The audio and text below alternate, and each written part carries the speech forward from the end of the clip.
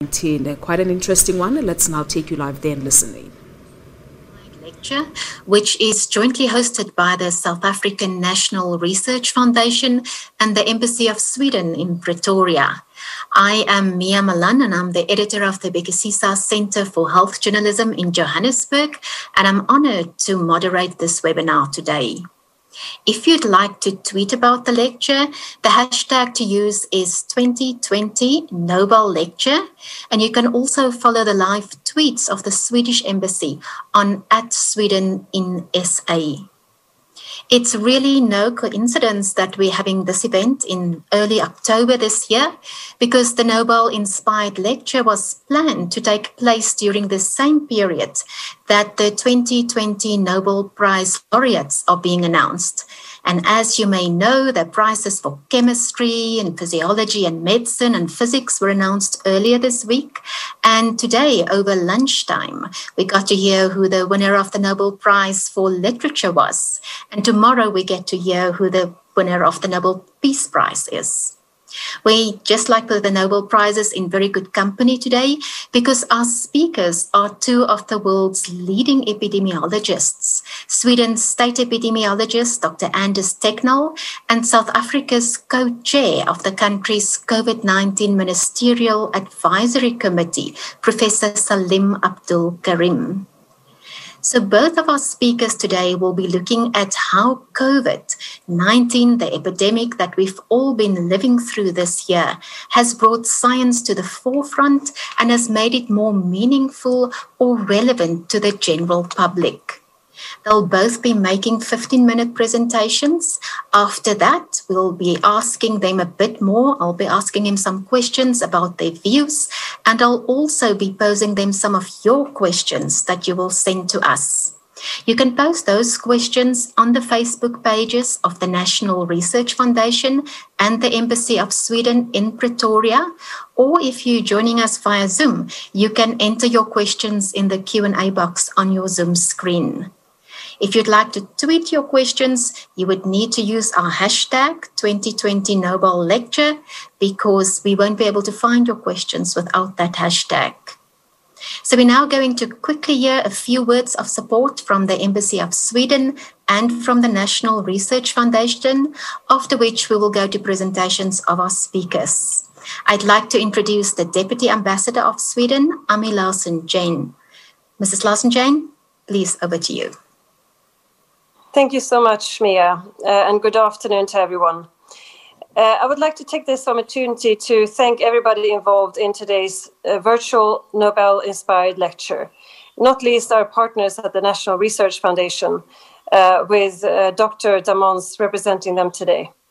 And also, of course, our two keynote speakers, Professor Salim Abdul Karim and Dr. Anders Tegnell, and also, of course, our eminent moderator, Mia Malan from Bekisisa. We are very pleased to see that we have been able to continue the Nobel-inspired lecture and the collaboration with NRF despite these challenging times. I'm also excited about the fact that we have moved into a digital format, allowing for more people to participate. So a warm welcome to you all.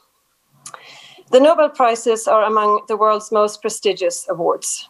And from a Swedish perspective, we view them and the internationalism and excellence that they represent as part of our national identity. Today, as Mia said, the prize for literature was announced, and tomorrow we'll have the Peace Prize winner announced.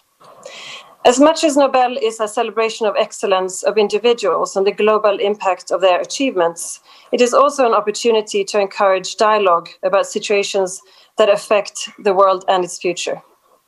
I'm delighted to have two such eminent leaders in the science of COVID come together in this lecture.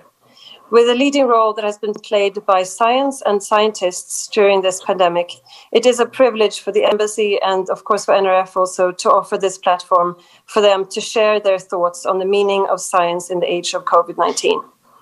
This virtual lecture will be a great opportunity to learn from them and also to put questions to them.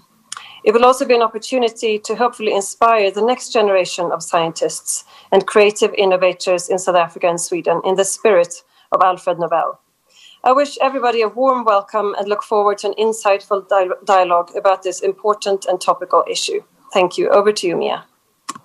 Thanks very much, Mrs. Larson-Jane. I'd now like us to move on to introduce Dr. Beverly de Mons. She's the Group Executive for Science and Corporate Relations at the National Research Foundation. Dr. de Mons, over to you.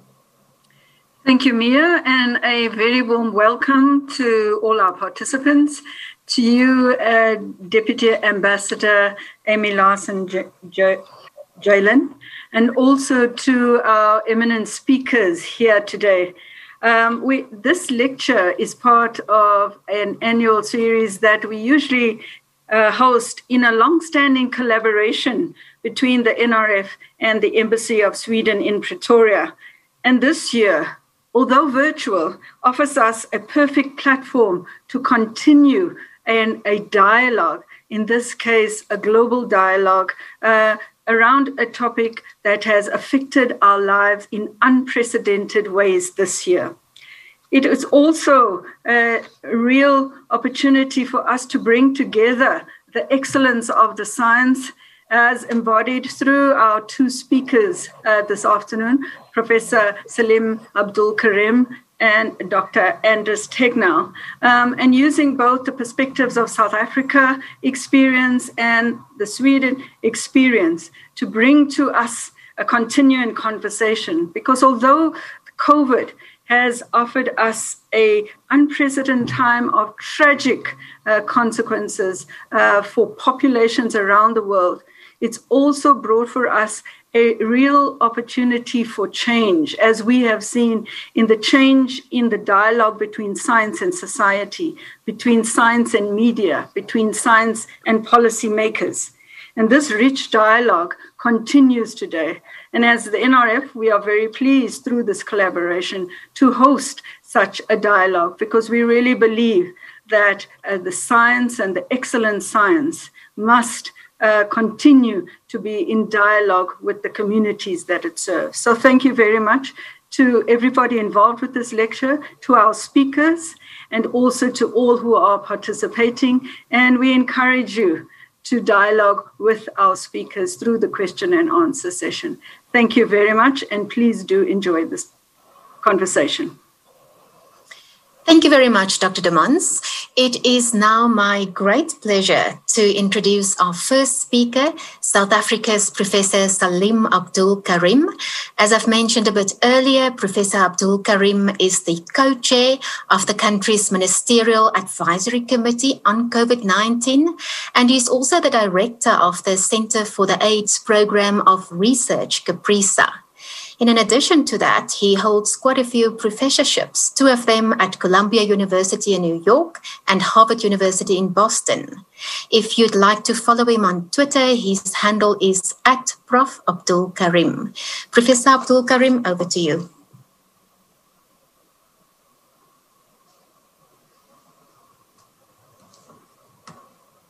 Thank you very much, Mia. It's a great pleasure and an honor to share today's webinar with my colleague, Dr. Tegnell from Sweden. I'd like to thank the organizers for inviting me.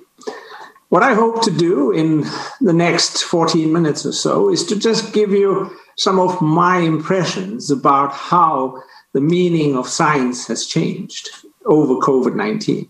But I'd like to start with some hearty congratulations to several of my colleagues and friends in the receiving the Nobel Prize in Medicine for their work on hepatitis C, and of course to the wonderful work that has been done by Emmanuel Charpentier and Jennifer Doudna on the CRISPR-Cas9.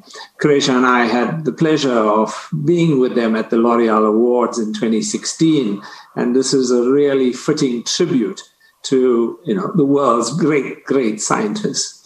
So I'm going to talk about how the meaning of science has changed in the era of COVID-19, literally in the last 7 or 8 months. I'm going to talk about the good, I'm going to talk about the bad, and I'm going to talk about the complicated. So let's start with the good. Good, always a good place to start. Let's start with the good. I'm going to talk briefly about how science has become a common pastime. It's become fast, transparent, and open.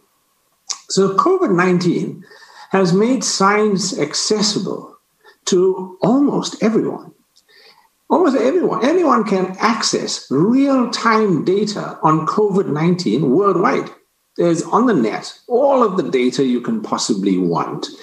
Lay people are now using epidemiological concepts. I have my nephews, as WhatsApping me about, did yesterday's case fatality rate change by 2%? I mean, people who would otherwise not even know what the word meant. And today we're seeing all of these individuals undertaking complicated analyses, looking at the number of tests and wondering why they're not doing enough tests this week. We've also seen a rapid explosion of new evidence, of new knowledge that's been coming in rapid fire. We've had just over 62,000 articles. We've got a whole lot of new rapid way in which articles are getting published through preprint servers. And paywalls are being dropped all over the place. Articles are now mostly free if they are COVID-19 related. We're seeing enhanced collaboration across the world. We're seeing multidisciplinary research in ways that we haven't seen before. In essence, we have seen a transformation of science from what used to be the domain of elderly, gray-haired gentlemen in a library at the university to one where anyone with a computer can now start in their homes looking at all of this information on COVID-19. It's a new level of accessibility and immediacy. You can see what's going on right now today about this epidemic in the whole world. So let's look at South Africa. What do the data tell us about South Africa? We had our first case on the 5th of March, and in the first 3 weeks, our epidemic was growing very rapidly, on par, almost case for case, with that in the UK. The epidemic was doubling every 2 days. We had a very early intervention. I think it was about day 10 after the first case, when we only had about 400 cases and no deaths. The government declared a state of disaster that led to schools being closed, international travel being halted, mass gatherings being restricted. And then shortly thereafter, we had the imposition of the lockdown. And what we saw is that from that point, due largely to the restrictions of the state of disaster and contributed to by the lockdown, we saw a drastic change from an epidemic doubling every 2 days to an epidemic doubling every 15 days. But we always knew that as we would ease our restrictions, we would expect this epidemic to come back. So what it did, it bought us some time. And I'll talk about that time briefly. It bought us time to build our field hospitals, to ensure we had adequate supplies of oxygen, to ensure that we could scale up our testing, to put in place all of the prevention mechanisms. And what we saw is when we eased our restrictions and went from level 4 to level 3, the epidemic took off. And we reached a peak where we were in excess of 13,000 cases per day for a short duration. But just like all other epidemics, the number of cases rose, plateaued, and then they have come down. And we've seen that mirrored by the gray bars at the bottom when you look at admissions, and you can see with a slight lag of about 2 to 3 weeks, an increase in the deaths that occurred. And so now we are at the stage where we are post our initial surge, and we are crossing fingers because in the horizon somewhere looms a second surge, and we're doing what we can to prepare for that and doing our best to avoid that second surge. The basis of the intervention was that initially we would normally institute public health interventions through a very straightforward process. We'd understand how the disease is spread. We'd looked at the evidence for how to prevent it. We'd develop programs. We'd pilot them. We'd implement them to early adopters. Well, we didn't have time. In this epidemic, you lose a week and you lose the initiative. So early, quick action was needed. And that was government action. But that led to anxiety. People didn't know a lot about what was going on. They were now being told, stay at home. Is this what's going on here? But we knew that this was not going to be sustainable.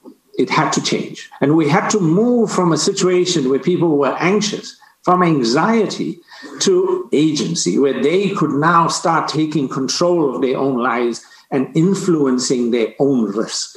And to get to that point, we had to pivot from a situation of government action to a situation of individual action, where people had to move from anxiety to self-efficacy, where they had to now ensure that they were doing their social distancing, hand hygiene, wearing of masks. And that intermediate step was there in order to get us to our approach of collective community action. Because we had to move from people taking action just for their own benefit to people taking action for the community's benefit, realizing that if I put myself at risk, I'm putting my friends at risk, I'm putting my family at risk, I'm putting my community at risk.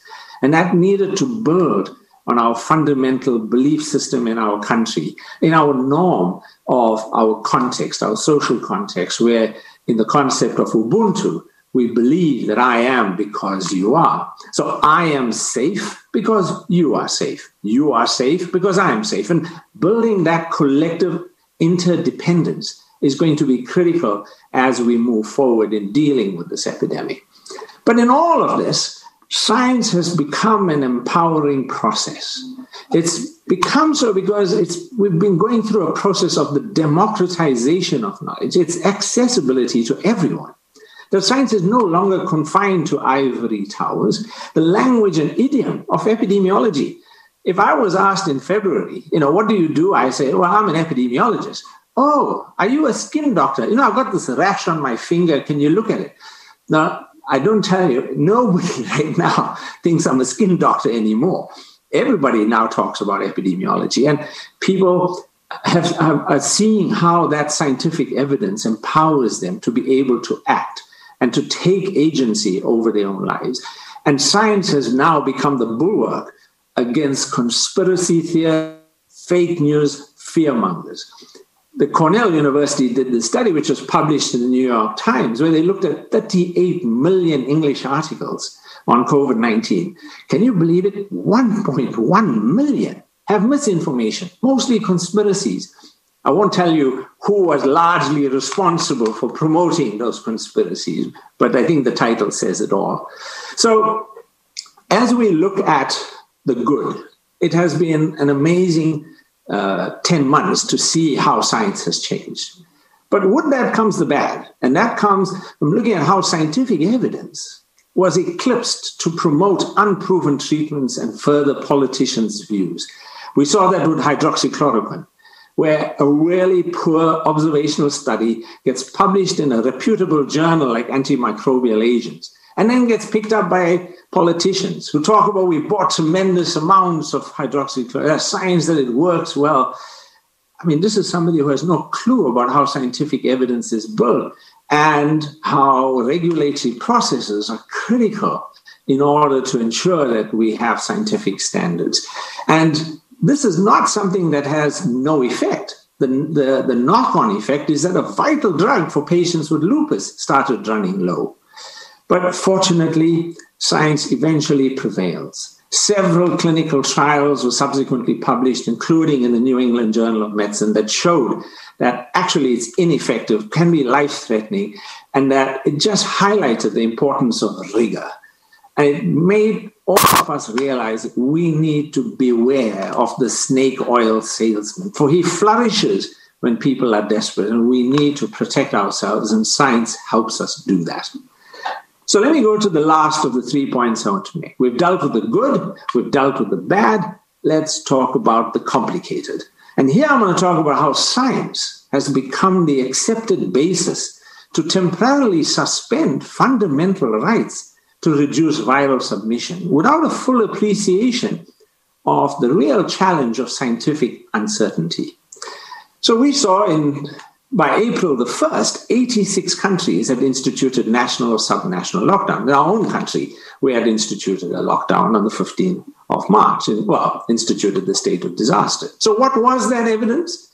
Well, we had accumulated substantial evidence. If you look at, on the left-hand side, the notion that distance was central was pointed out very clearly in this study in a South Korean call center, where one individual led to 79 of the 137 employees in this call center becoming infected, and how prolonged close contact was central. So that gave us the information we were looking for to understand the importance of person-to-person spread through contact and droplets, and how distance becomes important.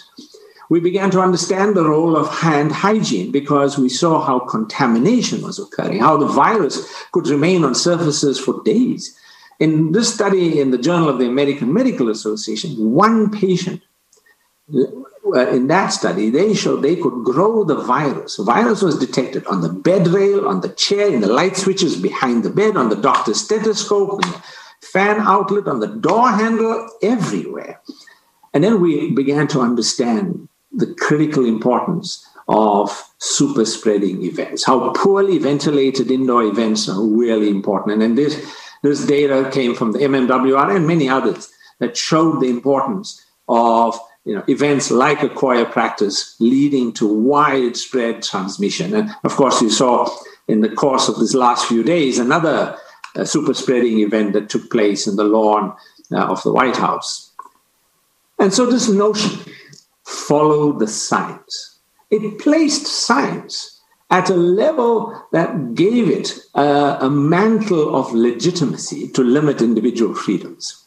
And there were examples being thrown around about countries that were following the science and countries that were not following the science, and that those who were doing so were doing better. Well, in looking at this challenge of how does following the science define what we do, it actually ignores a very fundamental issue. So what happens when the evidence is limited and the scientific uncertainty is really high? When I go back to when I was trying to understand what's going on in this epidemic in February and March, there was very little known. In fact, I did a search looking for articles published on a lockdown. I could only find 3. An article that just talked about a lockdown in Mexico for swine flu, an article that looked at the lockdown in Sierra Leone for Ebola, and this handbook that came from China. So is the lockdown necessary? How strict? How long? Well, these 3 publications didn't even address these issues. So it's a major challenge because the SARS-CoV-2 epidemic changes rapidly, and we need to change our response. And the same with masks. When South Africa instituted mandatory mask wearing, this was in the face of very contradictory evidence. And we did so 8 weeks before WHO recommended, because WHO couldn't come up with a consensus viewpoint. So let me end with just making 5 concluding remarks. In the age of COVID-19, we have seen how science has changed, becoming faster, more open, defined what people can and cannot do. Science is now defining that. And science has adopted and assumed a new importance in decision-making. Through COVID-19, it has taken on many new meanings. Science is a guiding light. Science is demystifying what's in store. Science is a savior in the pandemic response. But science is about uncertainty in the midst of data, contestation of ideas, differing interpretations, and is not necessarily value-free. Scientific conclusions are views. They are interpretations of evidence, and with substantial uncertainty. They are more shades of gray than they are black and white. So we take the good, we take the bad, and we take the complicated in science, mainly because it seems to be more objective than for decision-making than many of the alternatives. I thank you very much. Thank you very much, Professor Abdul Karim, for sharing your always really valuable insights. We'll now move on to our second and final speaker, Dr. Anders Tegnell. Dr. Tegnell has been Sweden's state epidemiologist since 2013. He's also the Deputy Director General of the country's Public Health Agency and the head of the Department of Public Health Analysis and Data Management. Dr. Tegnell is a medical doctor with a PhD in infectious disease. Dr. Tegnell, over to you.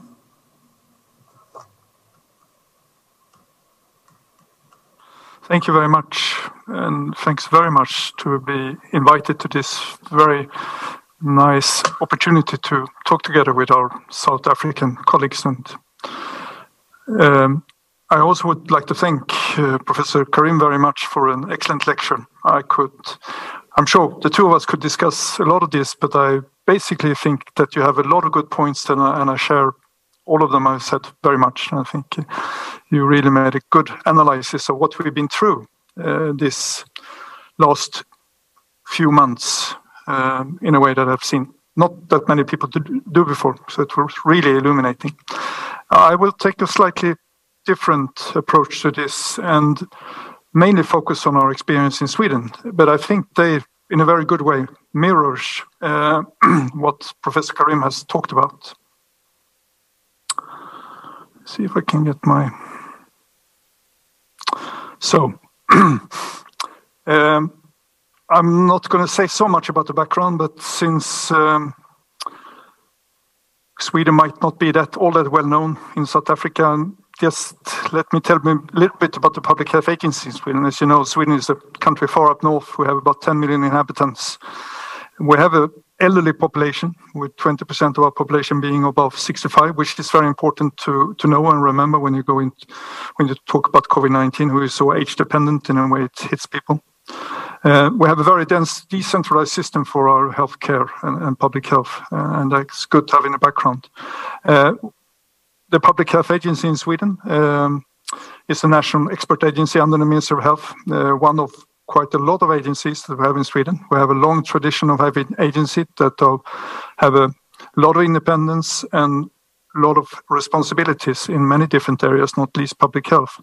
So we work with surveillance and health promotion in all different areas, I would say.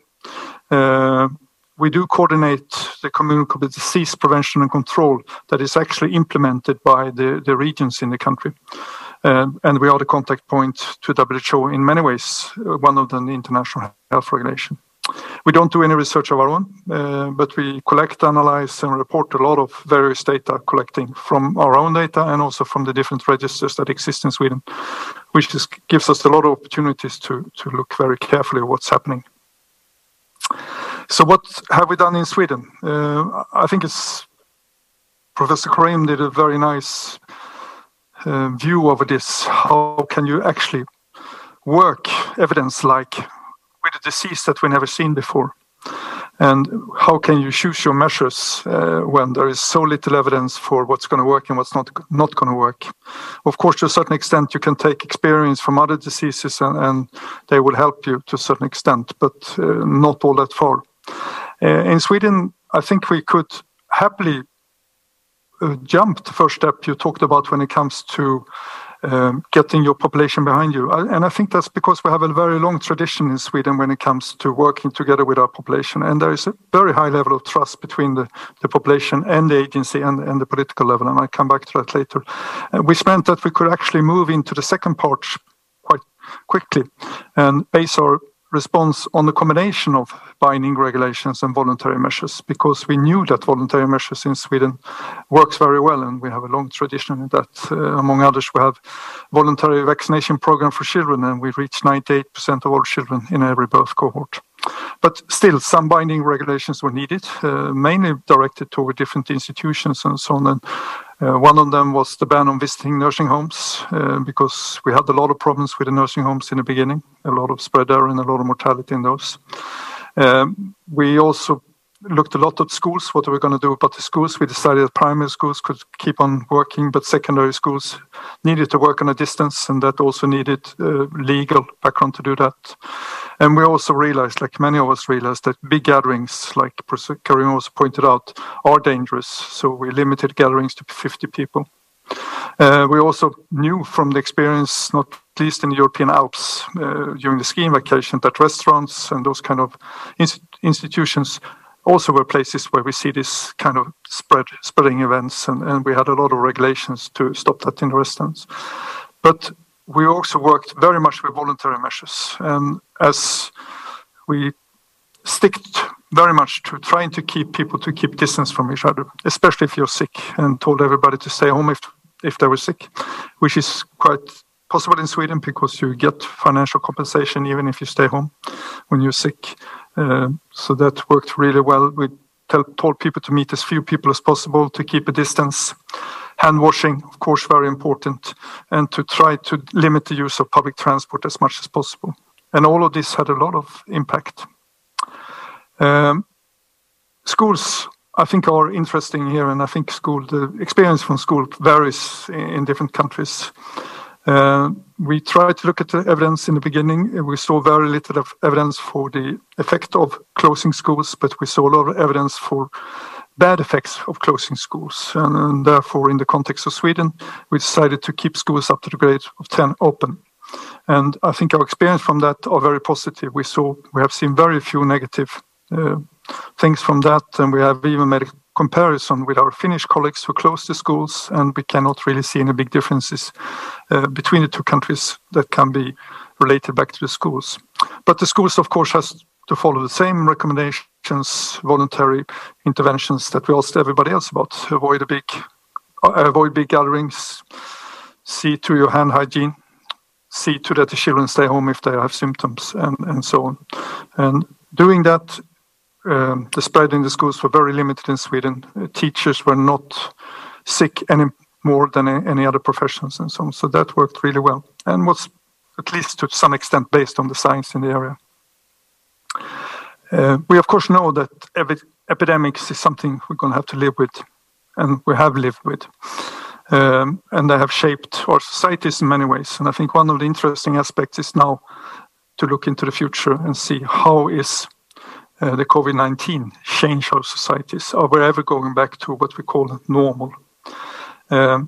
We also know that zoonotic diseases are among the main new diseases that we always see, and COVID-19 is just another example of that.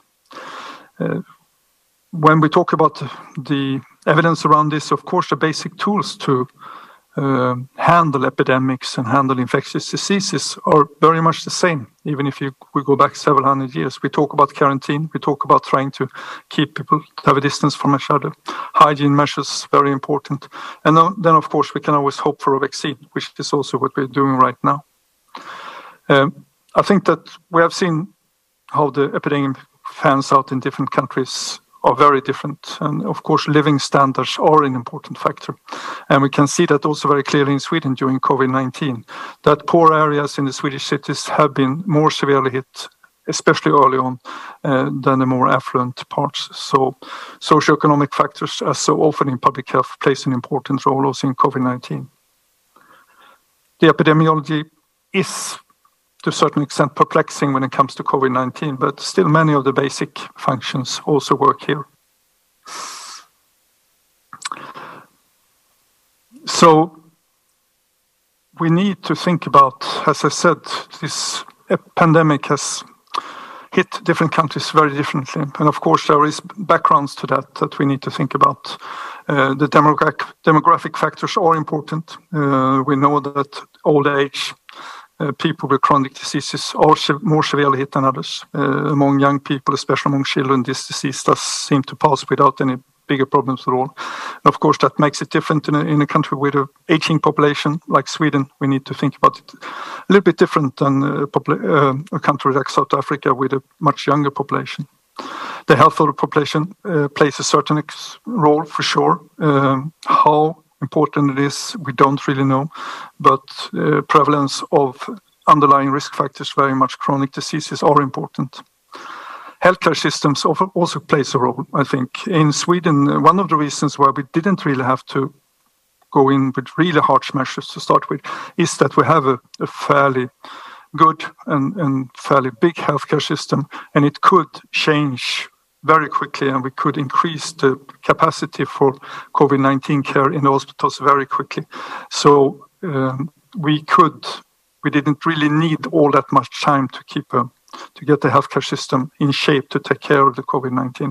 And actually, the number of ICU beds in Sweden doubled in a very short time, and there was always at least 20 to 30% of the ICU beds were empty and waiting for COVID-19 patients.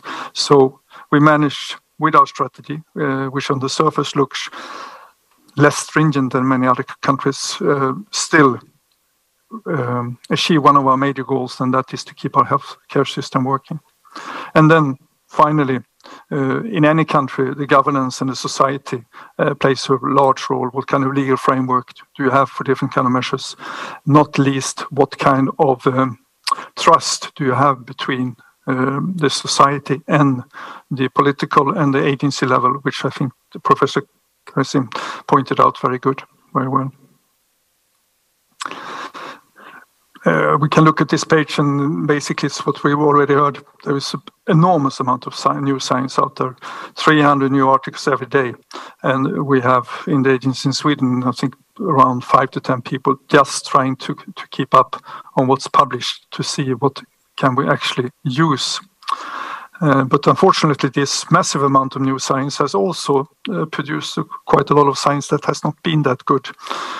And it has also meant that for any kind of new idea you have about the COVID-19 and what to be done about it, you can always find at least one article that proves that what you're saying is true. So the massive amount of new research has not only helped us, it's also made life, I think, to a certain extent, more difficult. So this is just we can pass that. We have spent quite a lot of time in Sweden collecting data and analyze that data to try to understand what the epidemic does to us. We have a national database which collects all cases of communicable diseases by personal identification numbers, so we can run this database together with other databases and get an idea what parts of our population are worse hit, what kind of professions are worse hit, and many similar things like that, which makes it possible for us to steer our response most clearly to different areas.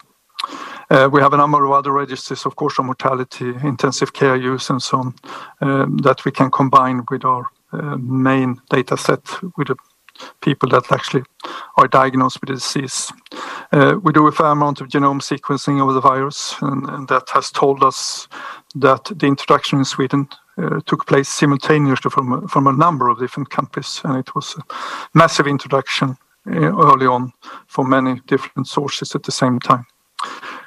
We do also a lot of continuous surveys. We can follow compliance with recommendations and can see that our recommendations have been followed to a very high degree all through this pandemic. And still today we have more than 80% of the population tells us in our surveys that they follow our recommendations.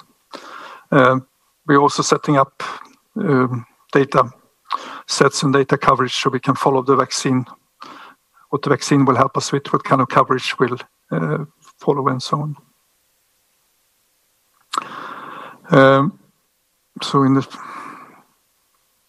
We also have a continuous dialogue with our scientific community in Sweden, and that's what I think this agency is always doing continuously. And we have a lot of networks out in the academic area. A huge proportion of the people that staff our agency have a background in academia, and many of them have also PhDs. So we have a lot of connections to science research, even if we don't do all that much science and research ourselves anymore. Of course, there's been a lot of debate in Sweden on what is the best way forward. And we have people from academia both agreeing with us and disagreeing with us. And I think that's what's going to happen in this time and days, especially when the basic science around COVID-19 is very sparse, and new science are difficult to exactly understand what it says and what it does not says. So much of the researchers we have had a lot of contacts with, and we used a lot of the research in trying to adapt our strategy much better to the actual situation. So we do share data with a lot of researchers. Researchers also share data with us. We do sometimes do studies of our own. We sometimes commission studies out into academia. So there is a lot of connection between us and all the different Swedish universities, I said, among them the Karolinska Institute. But as you said, Professor Kasim, it has been a huge challenge of communicating in this time of rapidly evolving and sometimes misinterpreted data, sometimes very often conflicting studies. So that's really been a challenge to try to find what is actually science saying at these days. And I think that's something we're all going to take with us and try to get better at it in the long run, how we quickly can find out what science actually tells us. There are underserved populations in Sweden. We have almost 20% of the Swedish population have a background in different countries from all over the world. And reaching them is not as easy as reaching the population that's been born in Sweden. So that's been one of our challenges when communicating. So just to finalize some questions, how well have we been acting when it comes to informing our actions from science, our actions related to COVID-19? I think that's very relevant because many of the first measures we took, there were very little background to say that what we were going to do would have an effect and how big that effect would have. And not least, what are the negative aspects of many things, not least the lockdowns that we have been looking on. So we need to, I think, have a still closer collaboration with academia to really see that the questions we need to have answers for, we get answers to that as quickly as possible.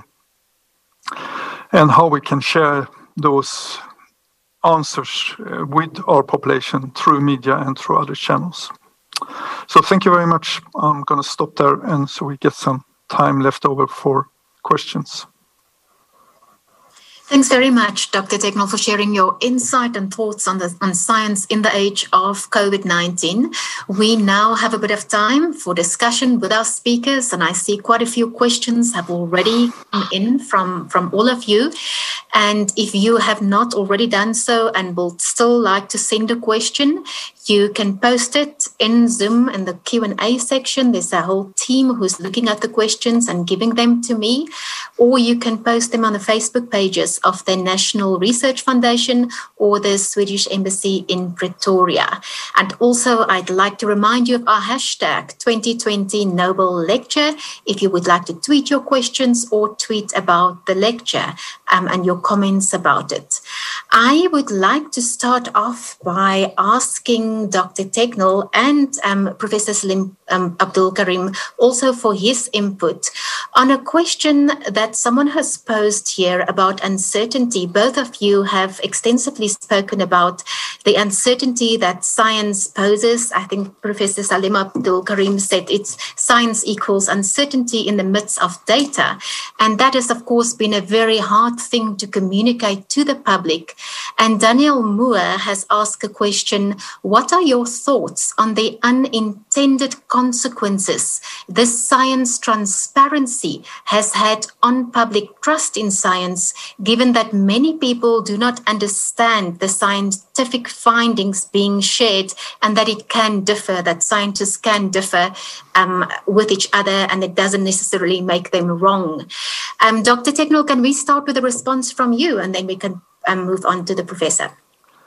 Thank you. I think that's a very good question because we have had that discussion very much in Sweden. How can different scientists interpret data so very, very differently? But I think, and I think in the beginning that caused a lot of questions from the public, a lot of, to a certain extent, anxiety. But I think, as we already talked about, this has also been a learning experience from the public. And I think one of the things that I can feel, at least in Sweden, is the public have understood that science is not always yes or no. It can also be something in between. And you need more science to be actually quite clear about what you need to do. And I think from the agency side point of view, we have really tried to communicate. We are not quite certain, but we act on the best possible evidence we have right now. And if more evidence come in, okay, we are quite happy to change according to that, which we also have had to do over time. Thank you. Professor Abdul Karim? Yeah, perhaps I'll just add to what Anders has pointed out. I think if the public had to have a hidden camera in one of my center's research meetings, they would think that we're in the midst of a war amongst us, because that's what makes vibrant research institutes. We debate, we argue with each other, we have differences of opinion all the time. And you must know, in my situation, it's even more complicated because I work with my wife. And she and I have differences of opinion almost on a daily basis about what the data are saying. It's not a problem. The public needs to understand differences among scientists is not personal. It's not conflict. It's just the scientific process. That's how the science eventually emerges. And that if we didn't have those differences of opinion, then we have a problem. Because then we have groupthink, and then we're going to make mistakes because we have groupthink. But because we have diversity of views in science, we come out with what is most likely to be the best. And in South Africa, it has been completely misunderstood. People believe, the Ministerial Advisory Committee, they are fighting with each other.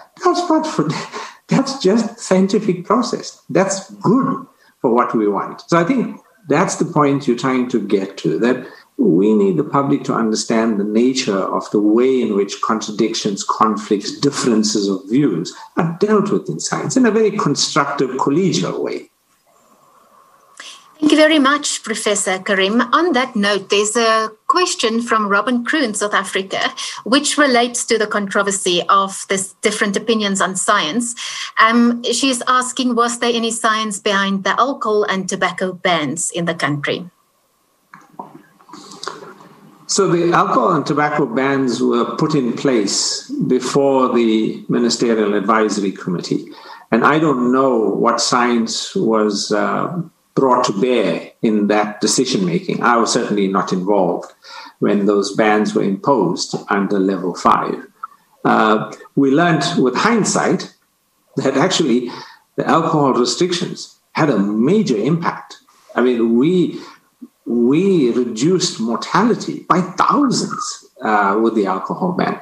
It wasn't an intended consequence. It was an unintended consequence. And we began to see how when we lifted the restrictions on alcohol, our ICU beds started filling up with all the motor vehicle accidents, the interpersonal violence. And so we began to understand, actually, the impact of alcohol restrictions.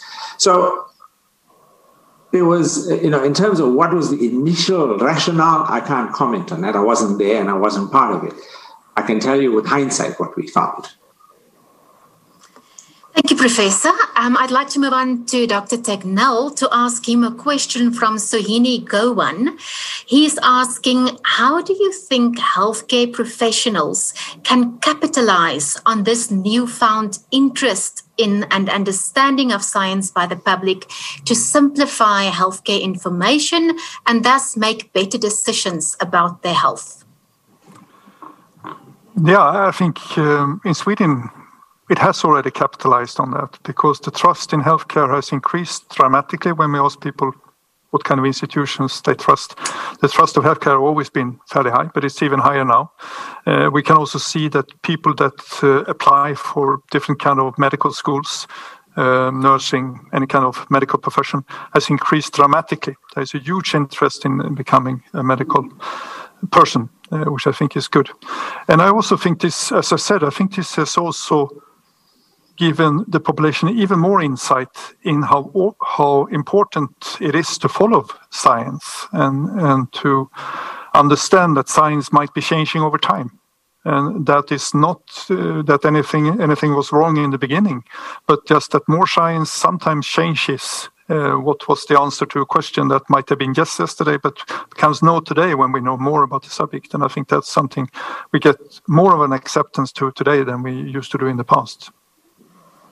Professor Abdul Karim, did you want to comment on that question? No, I just wanted to add one aspect, just to pick on what Anders was saying, that, it's not always clear to people that when you look at data and you have the benefit of hindsight, that you always look at the problem differently than when you did initially. When you had the problem initially, you didn't have the benefit of that. In soccer, it's called the Monday morning coach. So on Monday morning, everybody knows exactly how the soccer match should have been played and how they would have actually scored 10 goals. But in the game, it's a very different situation. So one has to be careful that when you look at scientific evidence with hindsight, you have to be very careful in criticizing. I mean, criticism is not a problem, but you've got to be very that it's not unfair because you didn't have the benefit of those insights up front. So I just want to pick up on that point that Anna's made. Thank you, Prof. There is a question that I'd like to ask that relates to many of the questions that are coming in. On that note of hindsight, has COVID taught us any lessons of how we should go forward with creating a space for science in society? And for instance, in how we develop scientists or how we do science education in schools? Well, perhaps I'll start. Yes. I mean, for me, it's done three key things it's done many things, but three key things. The first is it's taught us the importance of having a cadre of individuals that are part of our pandemic preparedness.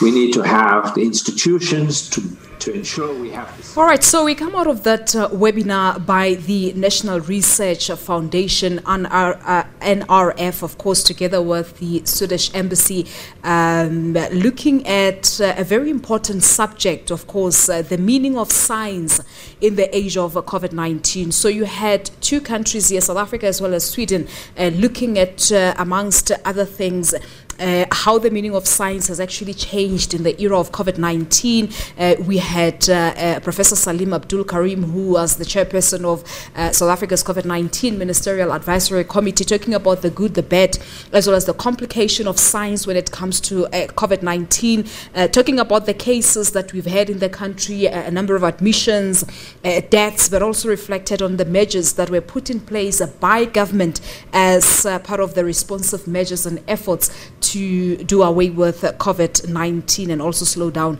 the COVID-19 pandemic in the country. From there on, we had Dr. Tegnell. He's an epidemiologist from Sweden, of course, talking about the contribution of binding regulations and voluntary measures that were put in Sweden in terms of the fight against COVID-19. Quite a very interesting discussion there between the two countries. All right, so